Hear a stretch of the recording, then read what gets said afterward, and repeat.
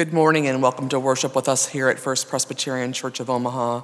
My name is Leanne Johnson and I'm assisting Pastor John with services today. First, some news of the church. Due to the COVID-19 pandemic, Presbyterian women will not be hosting their annual bake sale and luncheon this year, but they do ask that you continue to support mission by giving money to the Heartland Hope, One World Food Pantry, or our own First Presbyterian Church Food Pantry. Checks can be mailed to the church or to Melissa Davis with Presbyterian Women. There are several growth opportunities that are happening on Sunday mornings. There's a Zoom meeting, The Present Word, at 9:15. Saturday morning, there's an organic Bible study outreach, and there's the summer book clubs, 2 options, Women Rowing North for women that are aging, and Reviving Ophelia to help guide growing up young girls. You can contact the church office if you need information on the passwords to log into these programs. Finally, Service Sunday was scheduled for August 30th, and one of the things we'll be doing is making masks. These masks continue to be cut and need to be sewn out and embroidered so that when we are able to gather again, we will be able to gather safely amid this COVID-19 pandemic. I'd like to invite you to greet one another, either by leaving us a comment on Facebook or giving us a thumbs up or a smiley face to let us know you're here, and take this time to say hello to friends that are worshiping from afar.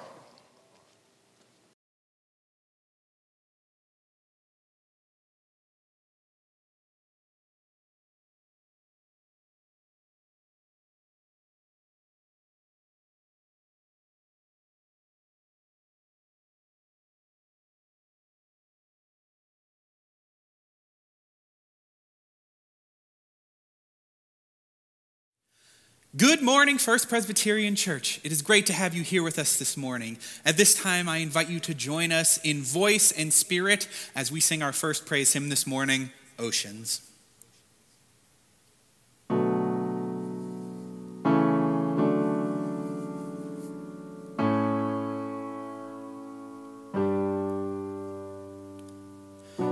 You call me out upon the waters, the great unknown, where feet may fail. And there I find you in the mystery, in oceans deep, my faith will stand. And I will call upon your name, keep my eyes above the waves. When oceans rise, my soul will rest in your embrace.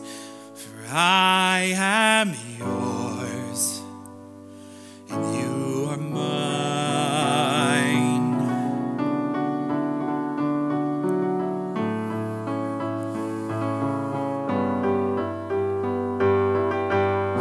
Your grace abounds in deepest waters. Your sovereign hand will be my guide. Where fear may fail and fear surrounds me, you've never failed and you won't start now. And I will call upon your name, keep my eyes above the waves. When oceans rise, my soul will rest in your embrace. For I am yours, and you are mine.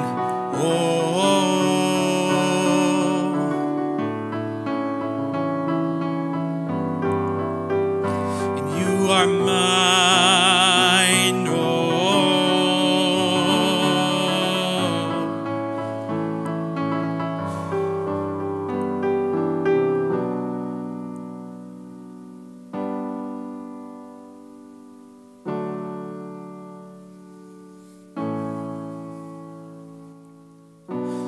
Spirit, lead me where my trust is without borders. Let me walk upon the water wherever you would call me.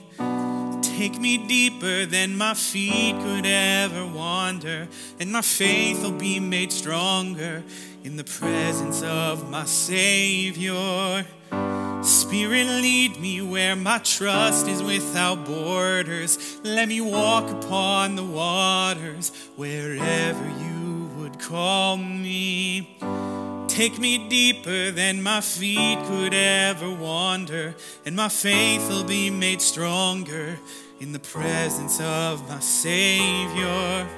Spirit, lead me where my trust is without borders. Let me walk upon the waters wherever you would call me. Take me deeper than my feet could ever wander, and my faith will be made stronger in the presence of my Savior. I will call upon your name and keep my eyes above the waves. My soul will rest in your embrace, for I am yours and you are mine.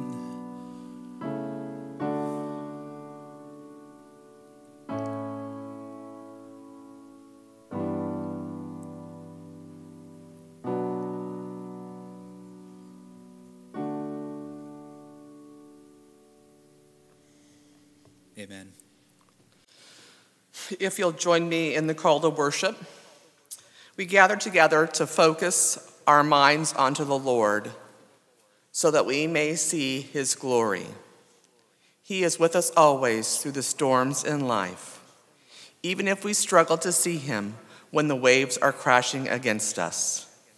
Too often we seek the Lord, find him, then lose sight of him as situations become overwhelming. The answer to every problem is to trust in the Lord. Once we set our eyes upon him, the storm loses power. Let us worship God. In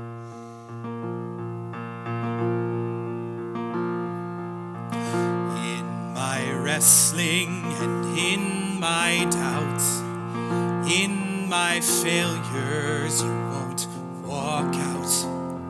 Your great love will lead me through. You are the peace in my troubled sea.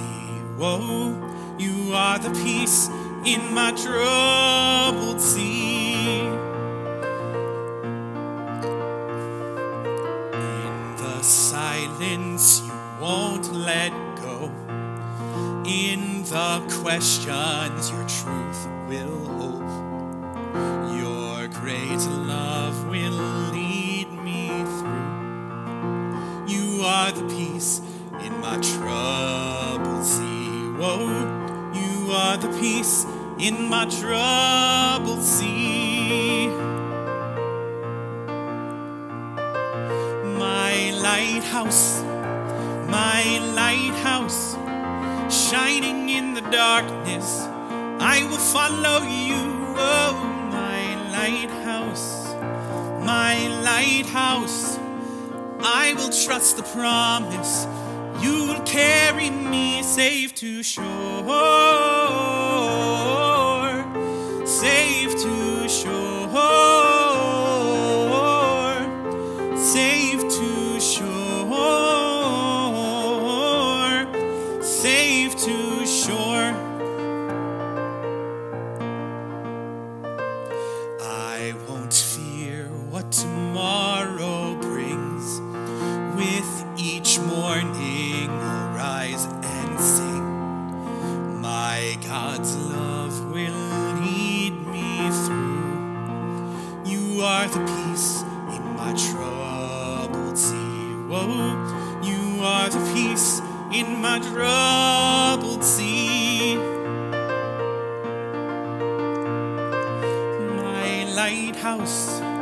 My lighthouse, shining in the darkness, I will follow you. Oh, my lighthouse, I will trust the promise. You will carry me safe to shore. Safe to shore. Safe to shore. Safe to shore. Fire before us, you're the brightest. You will lead us through the storms. Fire before us, you're the brightest. You will lead us through the storms. Fire before us, you're the brightest. You will lead us through the storms. Fire before us, you're the brightest. You will lead us through the storms. My lighthouse, shining in the darkness, I will follow you. Oh, my lighthouse, I will trust the promise. You will carry me safe to shore. Safe to shore. Safe to shore. Safe to shore. Join me in the prayer of confession. Dear Lord, we claim to have great faith, but doubt your ability to move obstacles out of our way. We believe you to be most powerful, but question how you can give us strength. We know you rule over the world and the elements, but still feel the storms that loom around us. Remind us that with eyes on you, nothing can keep us apart. Help us to see that with eyes on you, your strength becomes ours. Teach us that with eyes on you, there is nothing that can wash away your dominion over the world and all the storms that otherwise could cause fear and destruction.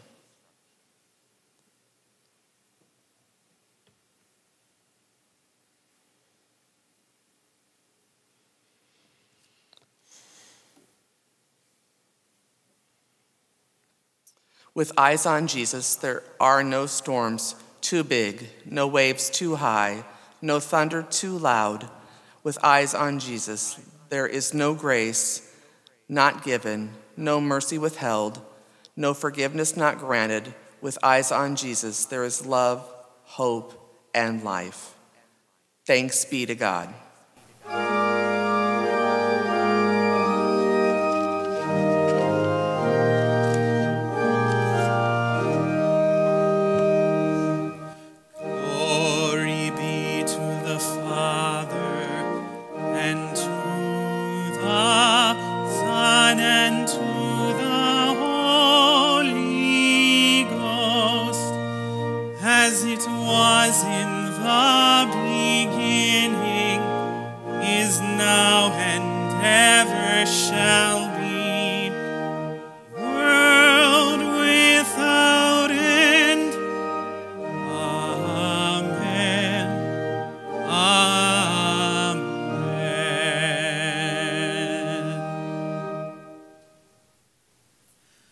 Good morning, friends. Thank you for joining us here for our children's message this morning. Now, I'm going to show you something incredible because one of my favorite phrases and something that I think really applies well to our faith is seeing is believing. So I'm going to show you something that I think is incredible. Are you ready? This is my cell phone.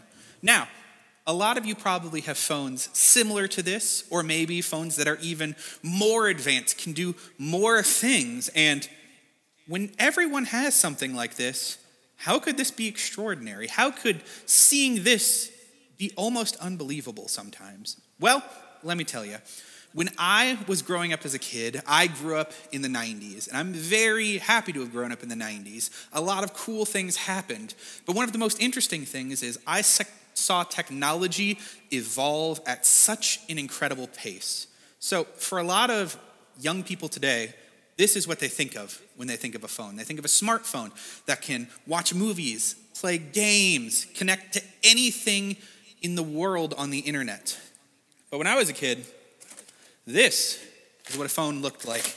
It was something that sat connected on a wall or something that sat on a table, and you made phone calls with it. That's all you did. It had this cord that if it got tangled, you would never untangle it, and that's what a phone was. And in my lifetime, which has only been 26 years, we have gone from this to this.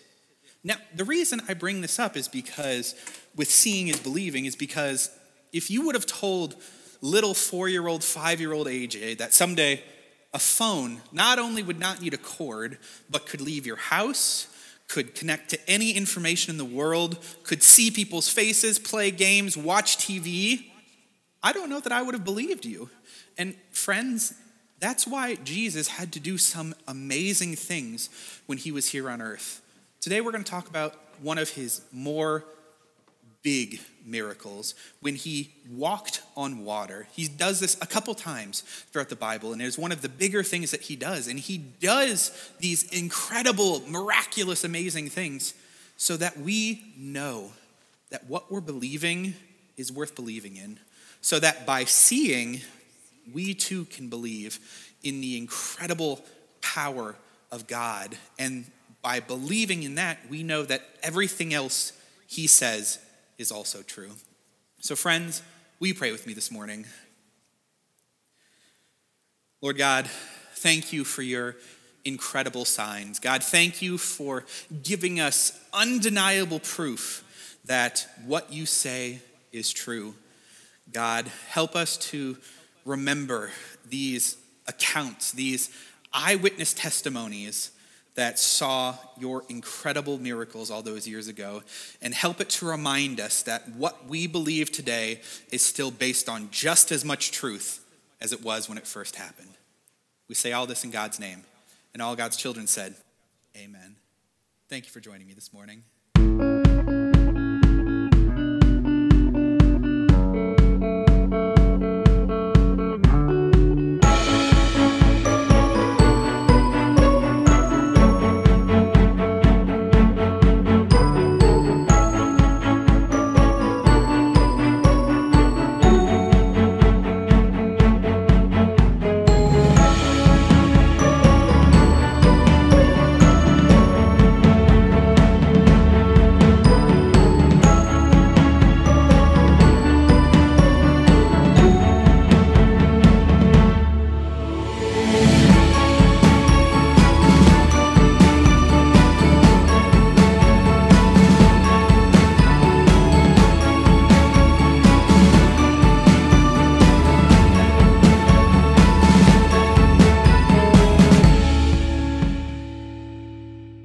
Friends, thank you so much for sending in pictures of you with backpacks you're donating, or with backpacks ready to go to school, or what your digital learning space looks like. Now, I know this may be a little different than we normally do a blessing of the backpacks, but we feel it is just as important to help send everyone back to school on the right foot, and to remind each and every one of you that no matter how far apart we may be, we're still here supporting you. We're still here loving you and wanting you to succeed.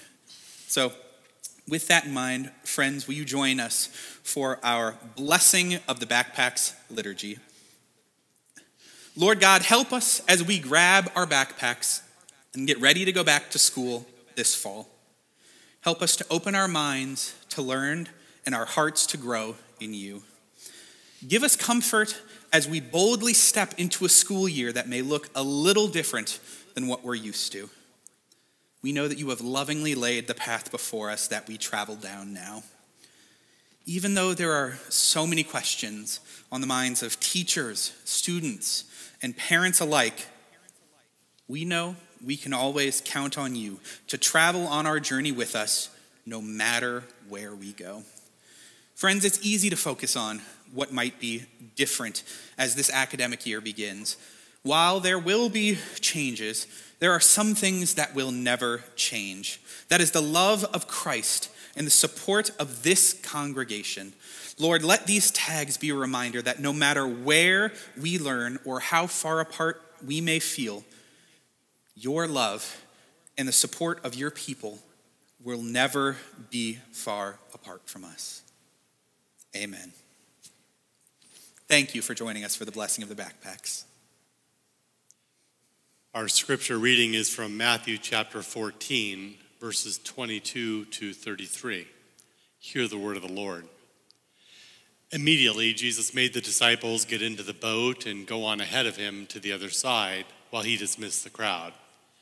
After he had dismissed them, he went up on a mountainside by himself to pray. Later that night, he was there alone, and the boat was already a considerable distance from the land, buffeted by the waves because the wind was against it. Shortly before dawn, Jesus went out to them, walking on the lake. When the disciples saw him walking on the lake, they were terrified. "It's a ghost," they said, and they cried out in fear. But Jesus immediately said to them, "Take courage, it is I, don't be afraid." "Lord, if it is you," Peter replied, "tell me to come to you on the water." "Come," Jesus said. Then Peter got down out of the boat, walked on the water, and came toward Jesus. But when he saw the wind, he was afraid and began to sink, crying out, "Lord, save me." Immediately Jesus reached out his hand and caught him. "You of little faith," he said, "why did you doubt?" And when they climbed into the boat, the wind died down.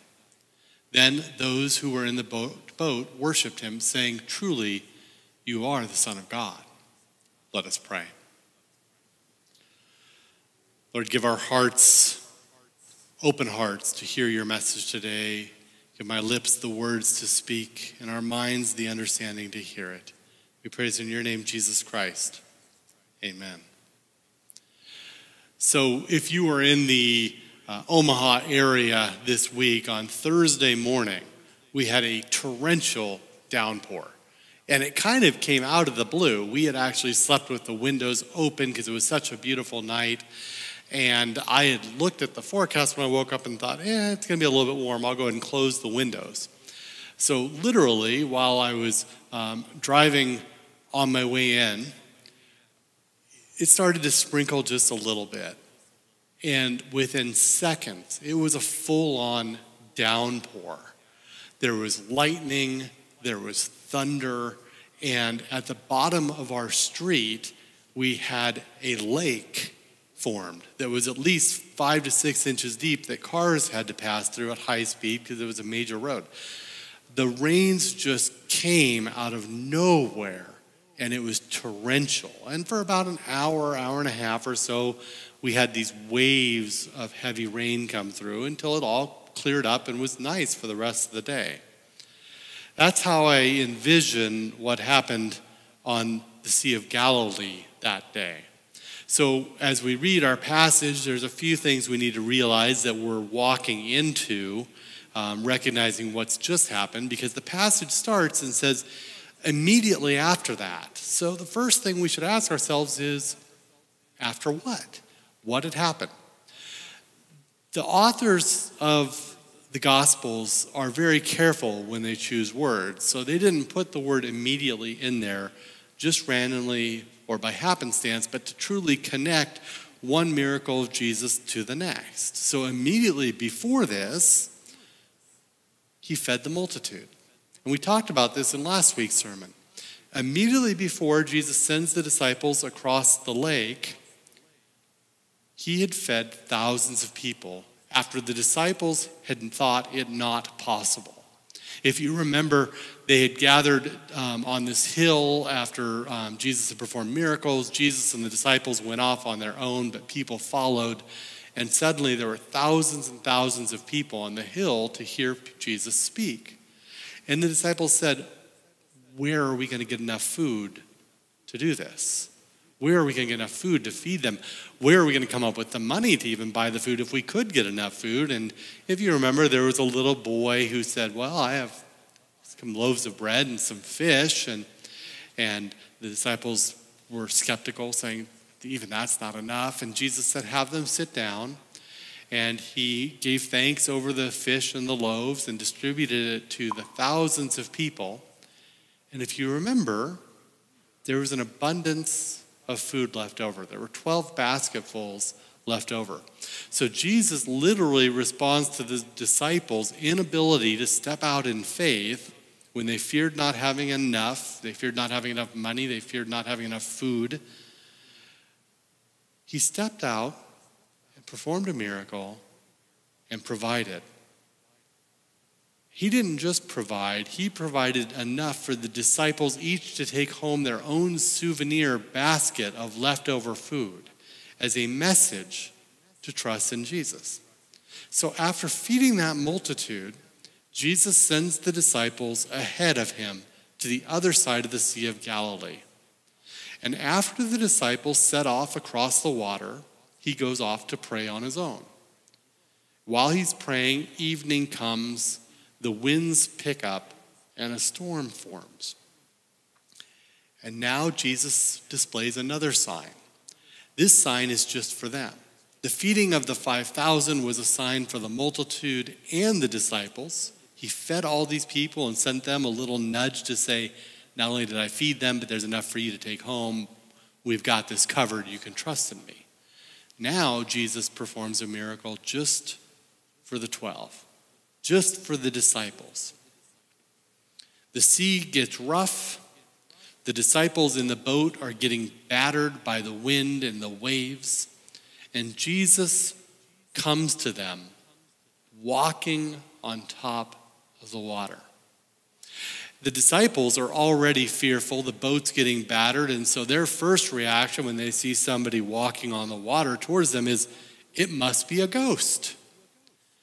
And Jesus says calming words. He says, take heart, it is I, do not fear. And Peter then challenges Jesus and he said, Lord, if it is you, tell me to come to you across the water. And Jesus does. Jesus says, come, and Peter does. Peter begins walking across the water towards Jesus for a little while. But then Peter loses focus. Peter's walking across the water, trusting and placing his faith in Jesus, and he begins looking around and seeing the scary things happening around him. He loses focus, his trust and faith vanish, and he begins to sink into the waves.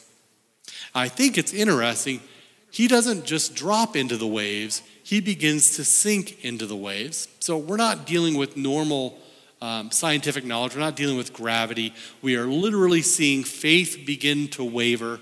Peter begins slowly descending into the waves. As he realizes what's happening, he calls out to Jesus and says, save me, Lord. And Peter is rescued. Immediately, Jesus reaches out to him, caught Peter as he was sinking, and asks, my child, why did you doubt?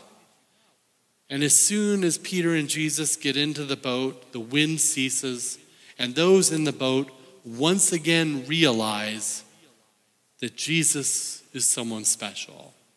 Jesus is someone with a miraculous command of nature and the elements, and they worship him. Now, I thought, as we worked through this message, there are messages here for us. There are takeaways for us as we deal with life in very uncertain times, life in unnerving times, life in a time where it's easy to not place full faith in the Lord. And I've come up with 5 takeaways. So if for those of you that like to take notes, there's 5 very easy takeaways from this message. And the first takeaway is this: Jesus always has a message for us. It is constant and it is consistent throughout the scriptures. Take heart, it is I, do not fear. We see that all the time when God interacts with humanity. Don't be afraid. Do not fear. And when Jesus is dealing with the disciples, he's saying, be comforted. It's me. Don't fear. That's the message Jesus still has for each of us. In those times where we notice the storm brewing around us, take heart. It is I. Don't be afraid, for I am here. It's not a ghost. It's nothing more scary than what's already going on. It is Jesus approaching us saying, take heart. It is I. I am here with you. Now, the second takeaway is this. We always want to test that. We always want to test, don't fear. We always want to test Jesus saying, I am here with you, just like Peter did. If it's you, show me a sign. Make it clear that you are with me. Make it clear that I can trust you. Make a comet cross the sky. I used to do that when I was growing up in Arizona. Lord, if you're there, show me a sign. Gideon did it with the fleece in the Old Testament, knowing that if God is with him, he would wake up and the fleece would be wet or dry. It's our nature to say, prove it, Lord. Prove that I should have faith in you. Make some miracle happen. Heal the sick. Fix a problem. Show me that I can trust you before I trust you. And even when that happens, we still eventually lose that trust or faith. When the waves come up and we notice what's going on around us, we begin to sink from that level of full trust in the Lord, let me walk on water, to it's getting scary, and we begin to lose sight of the Lord. You know why that happens? Because proof that happens before faith is placed ends up causing our faith to be reliant upon known facts. And faith, by its very nature, is trust in the unknown, the unproven. It's the trust we display when we believe in something that we cannot empirically prove. We can't see, we can't taste, we can't hear, we can't feel. And so we have faith in something. But when we believe something when it's proven, and we walk on water, faith is no longer required because Jesus has demonstrated proof. Proof is not faith. Proof is what we have seen. Faith is what we can't see. So no wonder when Jesus proves it is him, it allows Peter to trust Jesus in the moment. It allows us to trust Jesus in the moment, for we have seen him work at that moment. We know Jesus is there. But then something happens again the next time, and the proof we've seen may not apply in the same way. When we see proof, we need to see it over and over and over again, and it actually weakens our faith. What we need is faith before we see the proof of what we've had faith in. Because faith given before the miracle, faith given before proof, is faith that remains and resides and bonds itself in us, so that the next time something comes up, we instantly can have faith rather than seeking proof that Jesus will save us. The third takeaway from this is keep your eyes on Jesus.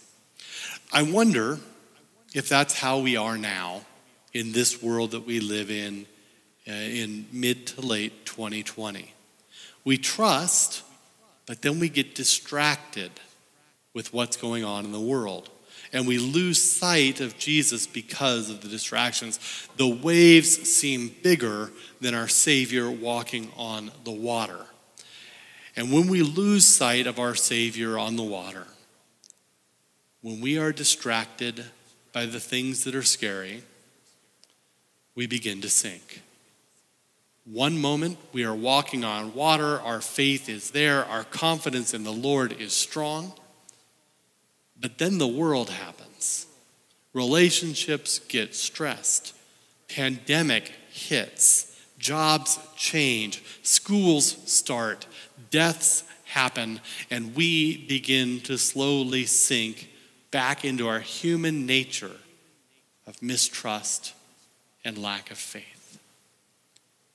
But we simply need to call out, Lord, save me, like Peter did when he began to sink.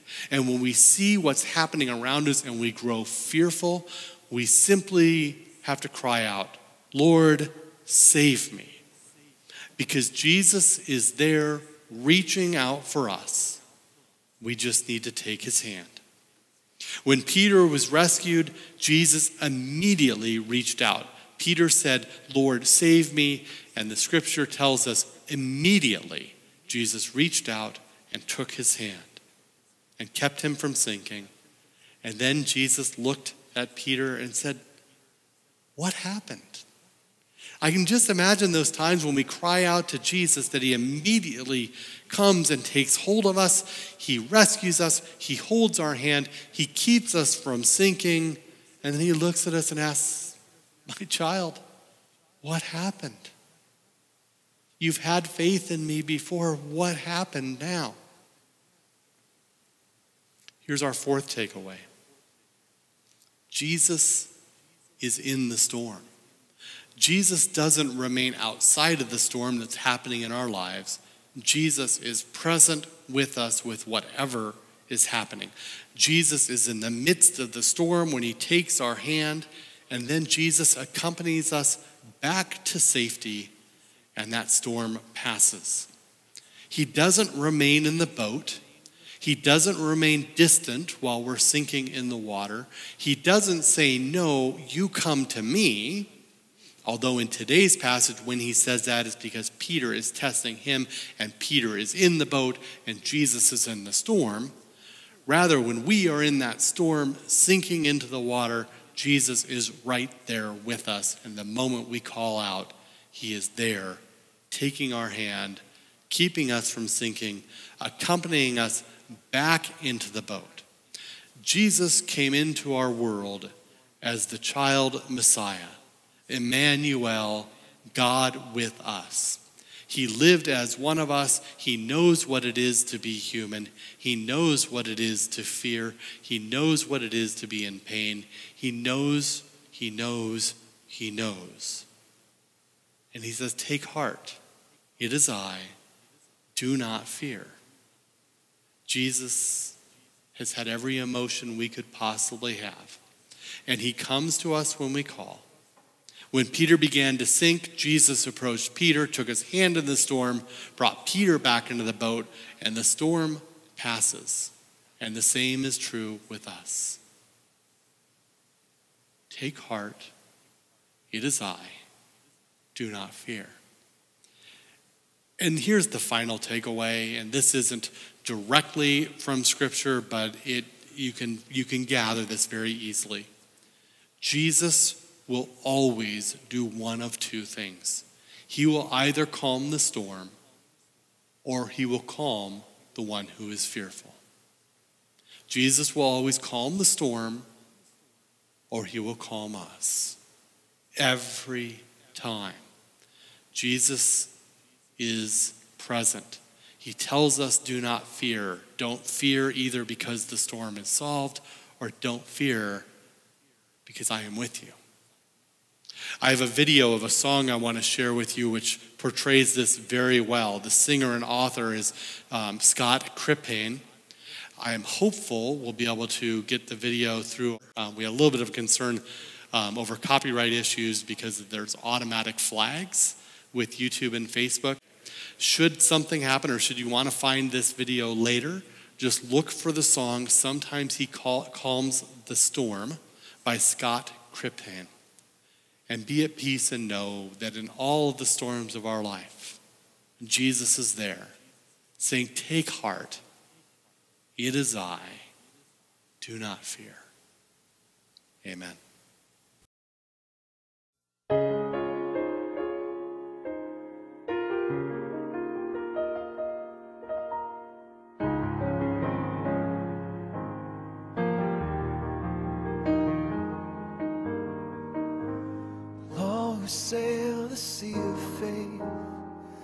find out before too long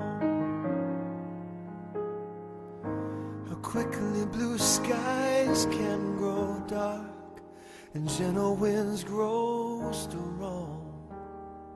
And suddenly fever's like a white water pounding on your soul. But still we sail on knowing that our Lord is in control. Sometimes he calms the storm with a whisper, peace be still. He can settle any sea, but it doesn't mean he will. Sometimes he holds us close, lets the wind and waves go wild. Sometimes he calms the storm, and other times he calms his child.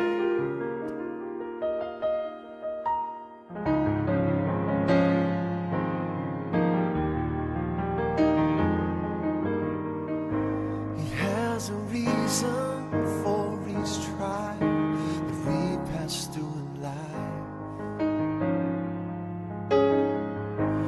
Though we're shaken, we cannot be pulled apart from Christ.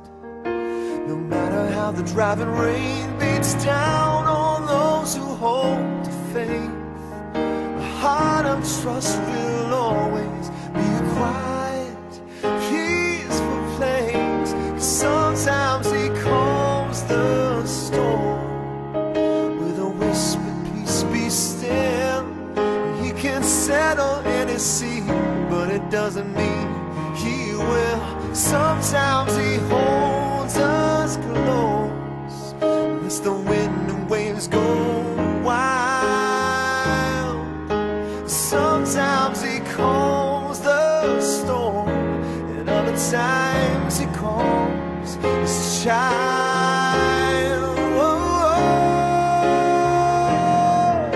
Sometimes he calms the storm with a whisper, peace be still.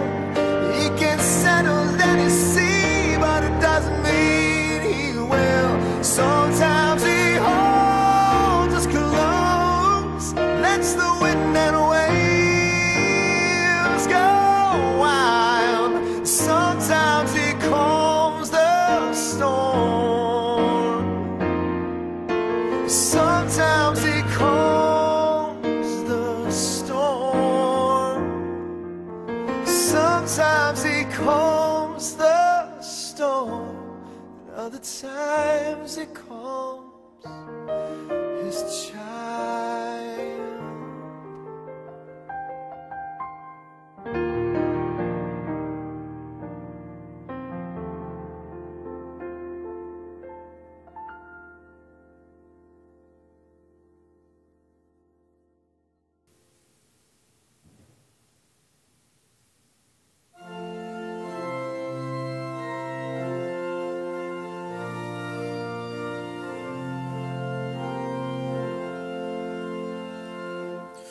When we walk with the Lord in the light of his word, what a glory he sheds on our way. While we do his good will, he abides with us still, and with all who will trust and obey. Trust and obey, for there's no other way to be happy in Jesus but to trust and obey. Not a burden we bear, not a sorrow we share, but our toll he will richly repay. Not a grief nor a loss, not a frown nor a cross, but is blessed and obey. Trust and obey, for there's no other way to be happy in Jesus but to trust and obey. But we never can prove the delights of his love until on the altar we lay. For the favor he shows and the joy he bestows are for them who will trust and obey. Trust and obey, for there's no other way to be happy in Jesus but to trust and obey. Then in fellowship sweet we will sit at his feet, or will walk by his side in the way. What he says we will do, where he sends we will go. Never fear, only trust and obey. Trust and obey, for there's no other way to be happy in Jesus but to trust and obey.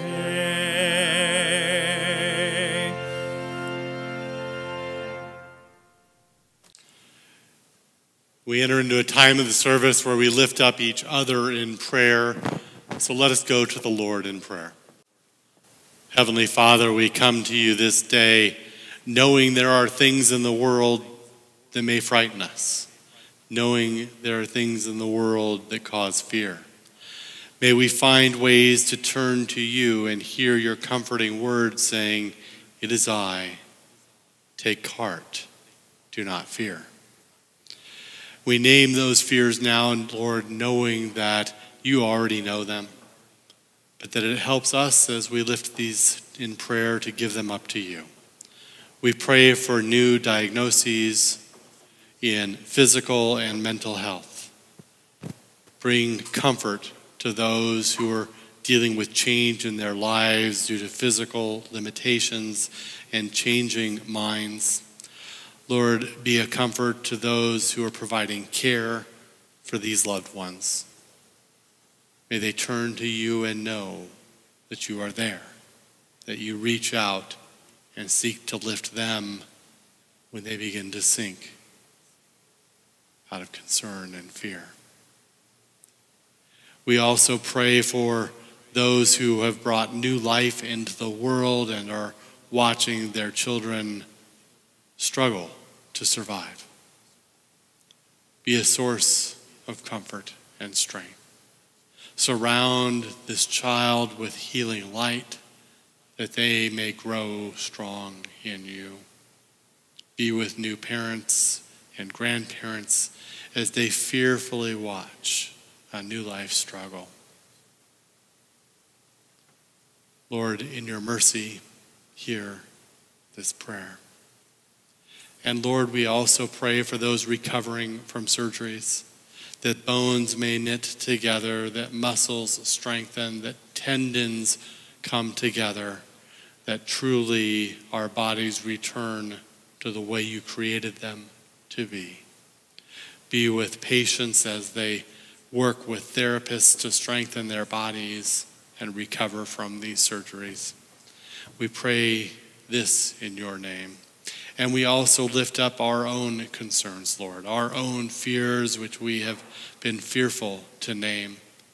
We lift them up to you, knowing that you already know our struggles, but knowing that speaking them provides comfort to us, and that knowing you are there present, saying, "It is I. have no fear. Take heart. We pray all of these things in your name, Jesus Christ, as you taught us to pray, saying, Our Father, who art in heaven, hallowed be thy name. Thy kingdom come, thy will be done, on earth as it is in heaven. Give us this day our daily bread, and forgive us our debts as we forgive our debtors. And lead us not into temptation, but deliver us from evil. For thine is the kingdom, and the power, and the glory forever. Amen. Recognizing that God is with us through all things and that God has given us everything that we have an opportunity to give back out of thankfulness to the Lord.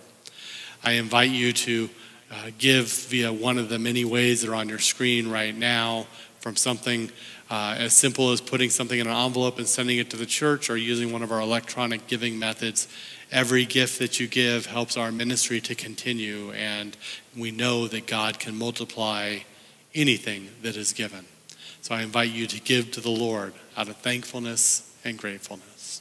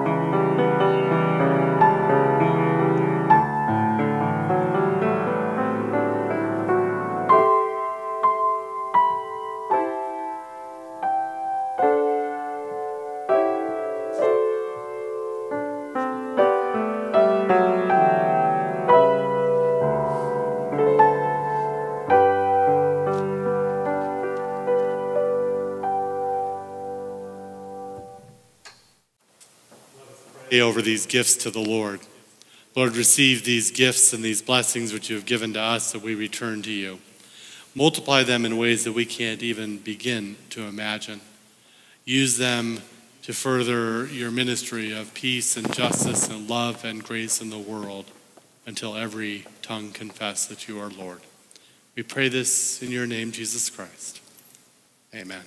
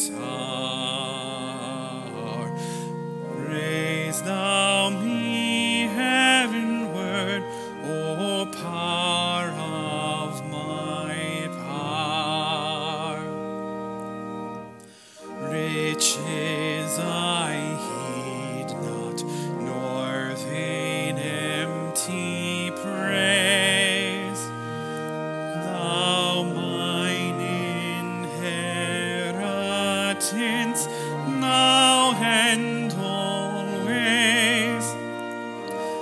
Thou and thou only first in my heart, High King of heaven, my treasure thou art. High King of heaven, my victory won, may I reach heaven's joys, O bright head sun. Heart of my own heart, whatever befall, still be my vision, O ruler of all.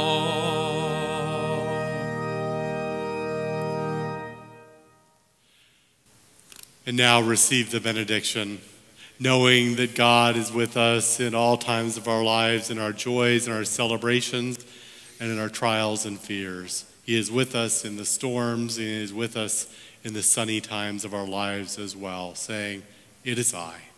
Take heart. Do not fear." May the grace of our Lord Jesus Christ, the love of God, and communion in, with, and of the Holy Spirit be with you all. Amen.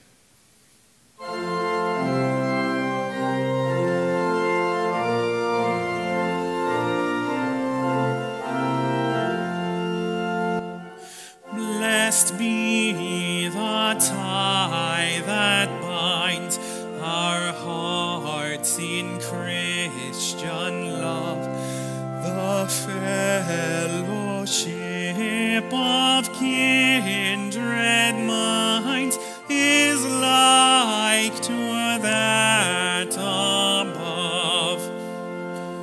When we are called to part, it gives us inward pain, but we shall still be joined at home.